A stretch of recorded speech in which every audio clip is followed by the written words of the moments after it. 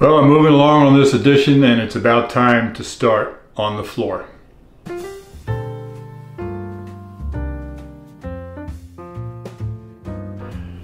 Hey everybody, I'm Bill with Live Simple, Live Free. In this room I finished the sanding and the painting last time, and it's now actually starting to look like a real room in our house instead of a construction project that's not finished. I'm excited now because the next thing will be the floor. I'm putting on this laminate floor that is white with a little bit of gray marble in it. So here's what I'm using. It's Smart Core Premium Waterproof Flooring, and I got it here at Lowe's. It locks together to make it waterproof. Now, in eons past, whenever you did any kind of vinyl flooring or linoleum, you had to glue it down. You had to glue it down if it was one big piece, but especially if it was tiles, you had to glue them down or they would slide all over the place. Not so anymore. This is rigid, and it's got like a pad on the back here, and it's got little grooves here. I don't know if you can see that, but it will actually lock together. Of course, you're doing this on the ground, not up here in the air like this, but it actually locks together just like that. And that forms a watertight seal right there. And then the whole thing just floats, all one piece once you lock it together. And you just tie it in basically by running it up to the edges and putting molding down, floor molding down on it. So it's actually much easier than it used to be to install this kind of thing. And it's rugged, it's solid, it's going to wear well. Now this floor had some spots on it. Most of this is paint, but a few of them were actually little blobs of spackle that dripped on it from when I was doing the ceiling. So I came along with a blade and scraped them all off, got them nice and smooth, and then vacuumed the whole thing. I want to get this thing as clean as possible so I don't have anything underneath of here when I lay it down. And this is going up against the wall, but you don't ever want to trust the wall to get a straight line, because the wall, believe it or not, may not necessarily be straight. So I want to get a spacer here so that it has some expansion room. And then I'm going to put a mark right here. I'm going to draw a line out here, and I'll run it, instead of running it to the wall, I'm going to run it to that line. So now I mark the other side with the same spacer.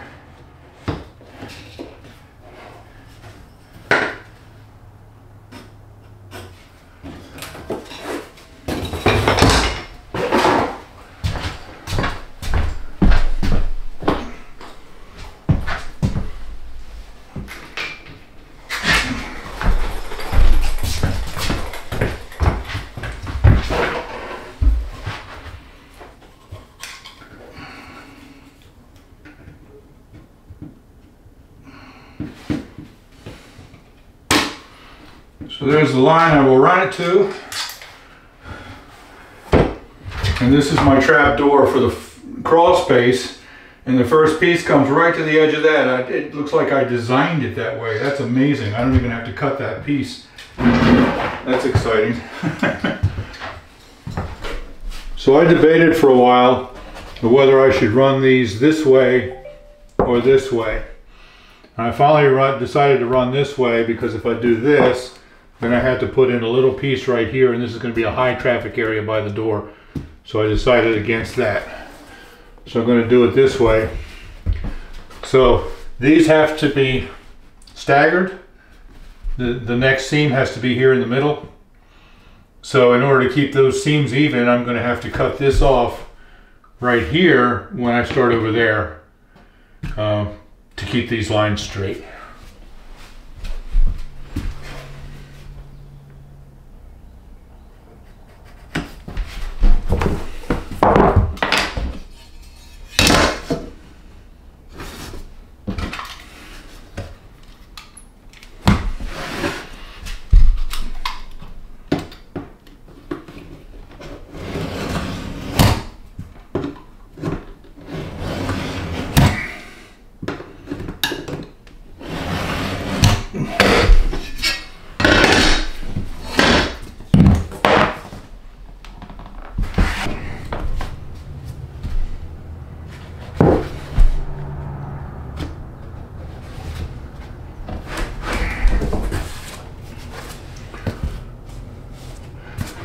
to lock these in. There's a different shaped lips there on each side. You just put it like that and drop it, and it's locked right in place there. Of course, right now everything moves around, but after you get enough of them in there, they won't move anymore.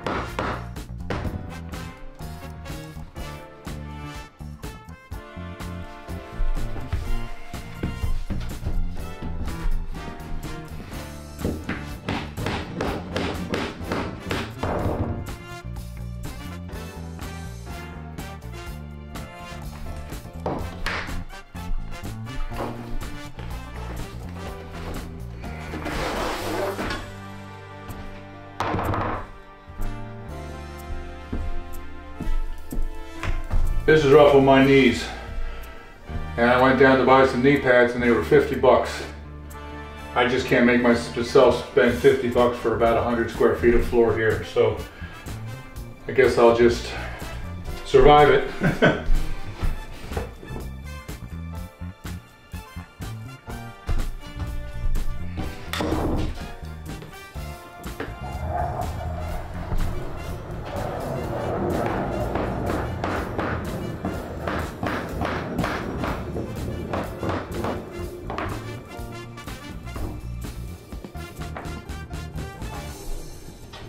Use this so I don't mess up the edge there and drive this seam together, and that's what makes it watertight.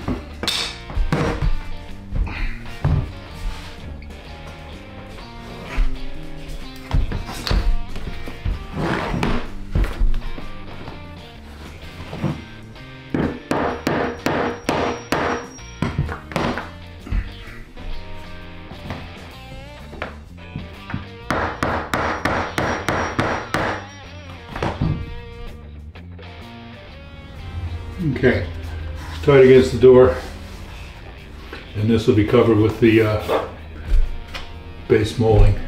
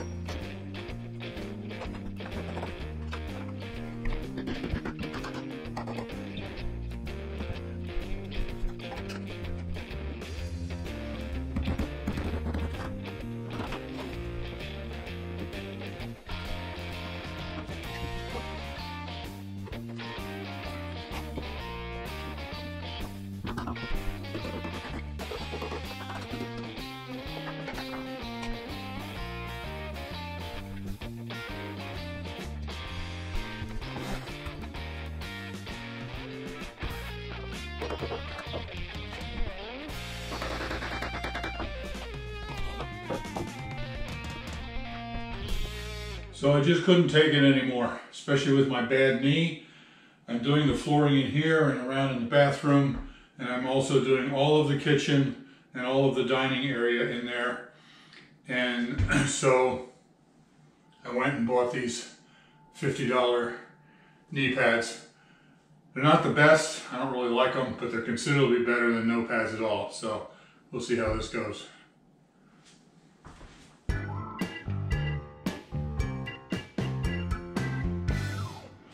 Okay, now this part has gone pretty quickly. I just had to cut those straight off. But over here, every single one of these is going to have to be cut. Many of them are going to have to be notched around those corners and all that kind of stuff. So this is going to take a lot longer than this section did. I'm really liking how it's looking so far.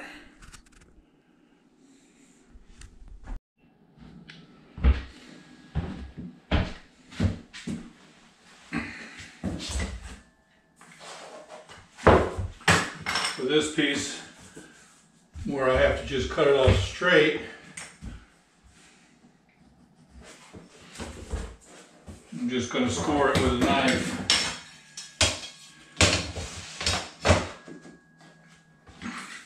You have to give it a lot of pressure, because this is pretty tough stuff.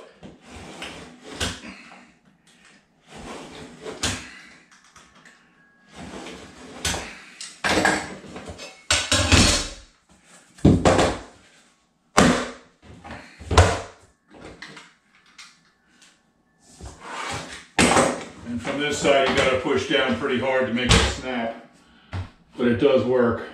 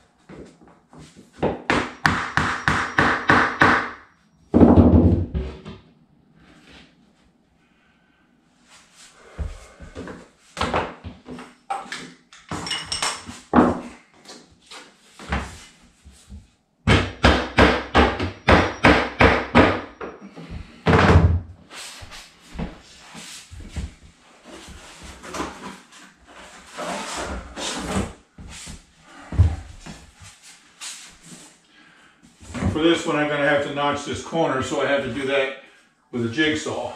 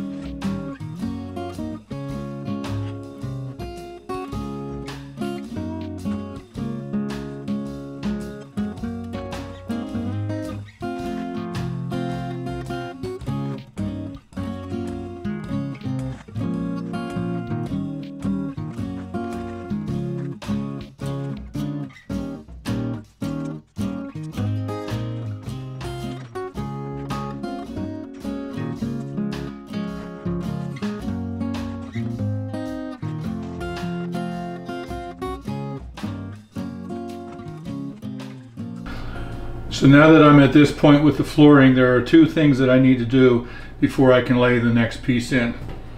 First one is that I need to fill in this gap, this hole. This is not strong enough. It's not like a piece of wood, and if I just put that on there and bridge that, it wouldn't take long from walking over that to break this all up. So I'm going to have to use what's called floor leveler. It's kind of like spackle, just to fill it in and make it smooth, but it hardens much harder than spackle does. So I'll be doing that soon before I can put in this next piece of flooring, and just taper it all the way out to about here to make it a solid thing. The other thing is I need to remove this, because you see this piece it's going to come wrap around here a little bit and come out into this. This is the drain for the washer. So I need to remove the drain for the washer. Of course, as soon as we do that, then we can't use the washer anymore. So that means we're going to have to move the washer over to here, where it belongs, where the final resting place will be. And I'm very excited about that, because we've been working towards that for a long time. And it's going to be very exciting to actually get that out of there and make a lot more room here in the kitchen, which is one of the main reasons we built this addition.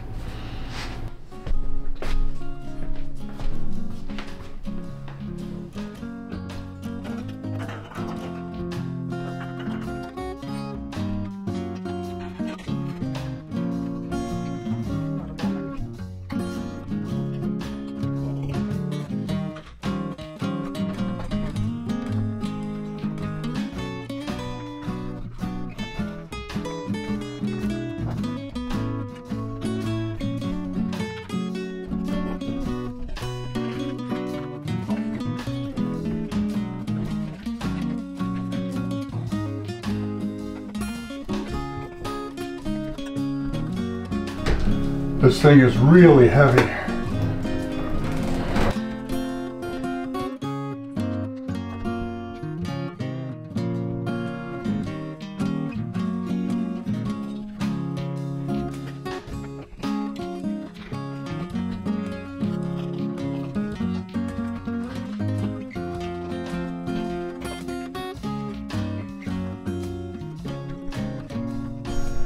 All right, I pretty much got it in place. It's not exactly, it needs to go back a little further, but it's there and it fits just the way we designed it. Now I have the plumbing here. I don't know if you can see it, it's dark back there, but the plumbing is all ready and in place. But over here, you can see how filthy this corner is. Wow, I'm out of breath from lifting that thing, that was heavy. That right there is the electrical socket, 220 socket, to plug it in. So I'm going to have to crawl down underneath in the crawl space and move that from there underneath and bring it up over here so I can plug in this. Also, there's two reasons we really wanted to get this out of here. One is because we need more room in the kitchen, but the other is, see that right there? That was the hole where the dryer vent went out before I started the work, and that was the exterior wall, so it vented outside. Once I built the addition, I didn't want it going in there anymore, so I just pulled it out, and the exhaust hose has just been sitting here because I didn't want to put a hole through the outside wall there only to have to patch it later. So with the dryer vent just sitting there, all of this lint is gathered back there behind where we couldn't clean it. Also, of course, every time you run the dryer, it pumps humidity into the house. So we are very, very happy to get this thing moved so that we can eliminate that dryer vent problem. So I still have to move the receptacle around, and I still have to put a dryer vent that way through the exterior wall to the outside. Okay, so this is where the drain pipe used to be for the washer when it was sitting here. I've cut that off, and I've cleaned this up the best I can. I'll be mixing up the floor leveler and putting it in there to fill in those gaps. I've been debating about what to do with this hole. What I should do is cut a piece of wood that size and drop it in there and glue it in place, but I don't have a hole saw that size. And over here, if it's not smooth and you walk on it, the laminate is just not that strong and it won't last, it'll break up. But right here, that's so close to the edge that I don't think anybody will be stepping there or walking there. So I think I'm just going to leave it the way it is and just cover it over with the laminate. It might be a mistake, I don't know. I might have to come in and replace that piece at some point in the future. But I think it'll be all right because there won't be any weight there. Nobody will be walking there.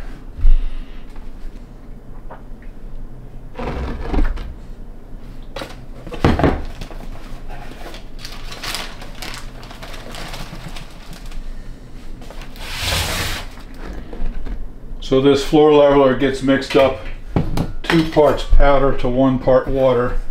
And I have to stir it until it's smooth, and then once it's smooth then I can apply it. It's supposed to dry, according to the instructions, in about 15 minutes.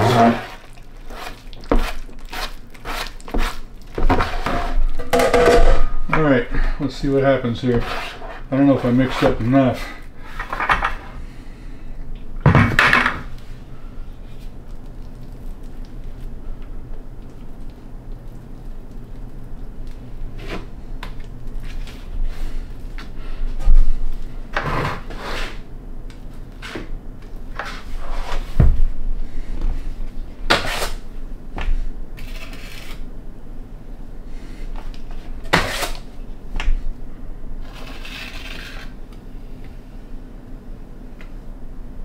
Okay.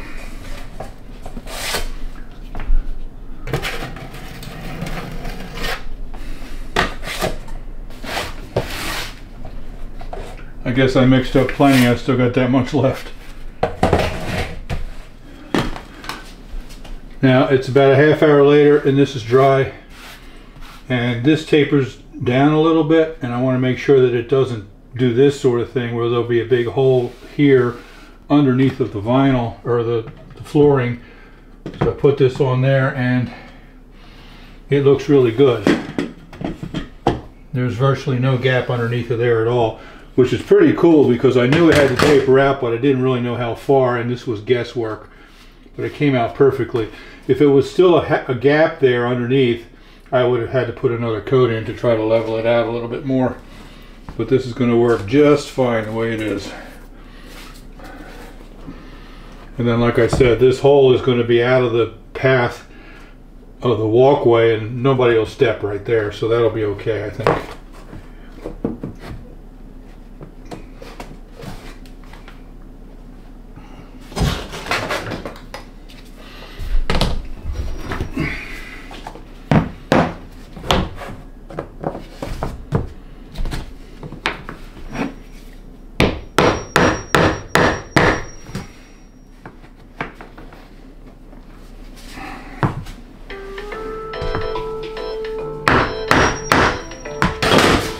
That's my phone.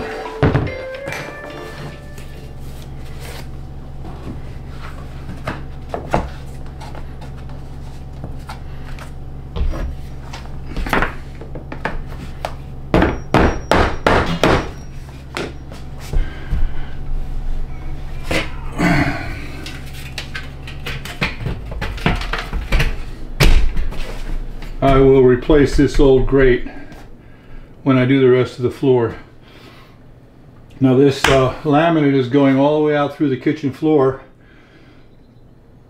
but I'm not going to do that right now. My main goal right now is to finish this room and get it inspected, the final inspection. The old kitchen renovation is not subject to inspection. So I'm going to stop right here, continue on this room, and then I'll do this floor in the kitchen at a later time. Now this edge right here is the locking edge. It has a little ridge that the next one locks into, and I need to protect that or else the next one won't lock into it. So I'm just putting down a transition strip.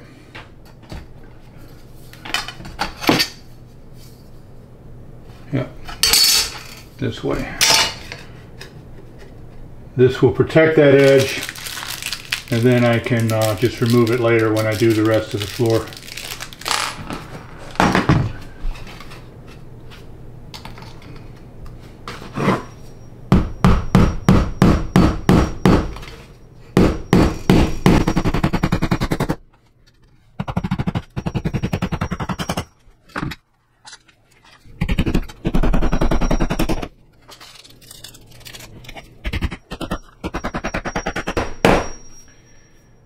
And there we go, all done for now.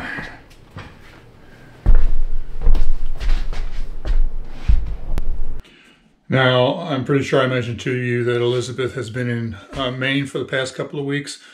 And when she left, the only thing that I had on here, I think I had finished the first coat of sheetrock, and that was it. I've been working very hard, and I haven't told her anything of what I'm doing. But since she's been gone, I finished the second and third coat of spackle. I got it painted. I got the floor installed. I got the washer and dryer moved and all the plumbing and electrical hookups. I turned the table sideways so there's a lot more room in here. And in the middle of all of that, I also squeezed in a 4-day trip to Florida where I took down the china cabinet that was there. That opens up so much more room in here now. Instead of being crammed in. We've got that table pushed against the wall, but now if we have company, we can just pull it out a little bit and we can easily fit 6 people around the table. So I think Elizabeth is going to be thrilled with this. And like I said, I haven't told her anything about the work that I've done. She knows I'm working on it, but she doesn't probably think that I've accomplished as much as I have. So I'm going this evening to pick her up at the airport, and let's see what she thinks about it when she gets back here. Welcome home, dear. Oh. What? Ah! Oh, look at this. Oh, sweetheart. Here. Thank you. Oh, this is beautiful. And I'm leaning against my washer. Yep. And it's in the mudroom. Yep, and it works. I did a load yesterday. And now the dryer vents out and... Mm-hmm. Oh, this is glorious. It looks beautiful in here, sweetheart. Yep.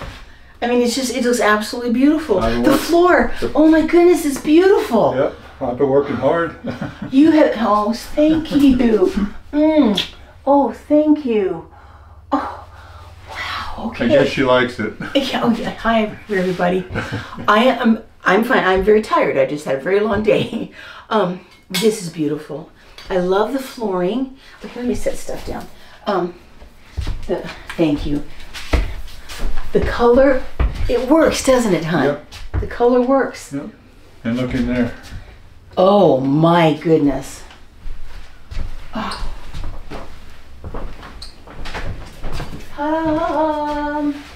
I mean, it's just room. This is lovely. Oh, that's so cool. Well, dear one, you got in late last night after a long flight. I hope you slept okay. Just glad to be home. Yeah, and here we are. It's the next morning. Yes. Now you can see with the sun coming in and everything. So what do you think of our project? I literally walked out this morning and, you know, there's been a bunch of stuff on the table from construction and all sorts of things. I literally walked out this morning. The table was clear and I walked in and I got tears in my eyes. She did. And she's been grinning from ear to ear all morning. I went out and did laundry and it was so easy. Just walk out there, plenty of room. No, it's going to be beautiful. And I cannot wait to get a little bit more situated and be able to have people around this table very easily. So no, I'm thrilled at the amount of work he got done while I was gone, and every time I come in, I just have to grin. Yeah. It's just it's working absolutely beautiful, and I think once all the flooring and colors and all the doors and all that, I think it's going to be gorgeous, hon. Of course, you know, I still got some stuff to do. The main thing is I got a little bit more flooring to do in the bathroom. I haven't done that yet. As soon as I'm done that, then I can install the toilet, and then it's just the baseboard and the trim. Put some doors in. And the doors, the closet and bathroom door, and we'll be done. So cool. So, and of course trim like around that door right there, you know, it still needs trim, but it's coming. And you know, the golden, of course, is that same nebulous white, which I think is a beautiful silver white, is going to go all the way through this room too. Right. Eventually, you know, we'll have that all coordinated together, which is going to be, I think, just beautiful. Right. My sister gave me something that she handmade, and I got it hanging up here on the wall above me. And it's a teapot, and it's very carefully quilted. It's a special kind of quilting technique. Anyway, I just love it. Yeah, when you first look at it, it looks like a painting, but when you get closer, you realize, no, that's a quilt. Yes, it's quilt.